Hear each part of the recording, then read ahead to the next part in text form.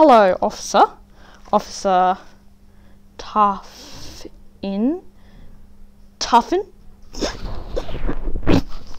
No wonder you're a school cop and not in the big leagues. I mean, with a last name like that, you'd be laughed out the door. My name's Officer Tuffin. Anything you say can and will be used against you. I mean, honestly, you're not tough at all. I bet I could beat you in a race. You want your wallet back? Well, there you go. Oh, and while you're at it, you might want to change that driver's license photo. Your hair is almost as bad as your last name. Whoa, this isn't about me. This is about your horrendous driver's license photo. What you got there? Oh crap! I have a file? I thought only bad kids had those.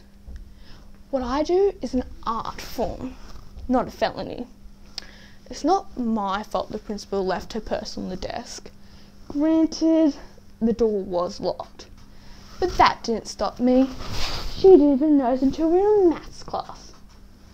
It was kind of embarrassing though. Jackie McCartney, please come to the front office. We were in the middle of a maths test. Anyway, it's like, how can I explain it to a simpleton? What's something you want more than anything in the world, other than to change your last name? For me, it's like something's on a golden platter, but I can't touch it.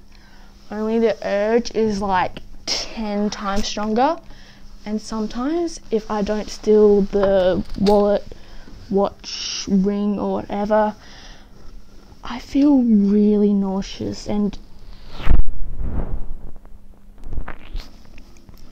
I will vomit. Almost every kleptomaniac lives by the 4 W's. It's kind of our motto. We want wallets and watches. Though, whenever I tell someone this, they look at me like I'm insane and should be behind bars, but honestly, that's never gonna happen. I could steal your belt buckle before you had time to put me in handcuffs. So, what's in my file? Ew! Officer Tuffin, is that my school photo? Can I please change it? I'm only asking nicely because you have a taser. I mean, I could have already taken that along with your badge, keys, wallet, and Rolex watch. Oh, you didn't notice that, did you? Now behave, officer! I don't think security cameras would appreciate a cop lunging at a student. Now put your hands on the table where I can see them, or the watch gets it. There's a good boy. Hey, did I ever tell you that you remind me of my dog? Except, my dog's loyal. Whoa, you even growl like my dog. So, I'm gonna go, unless you want to lecture me on something else? No? Okay, bye.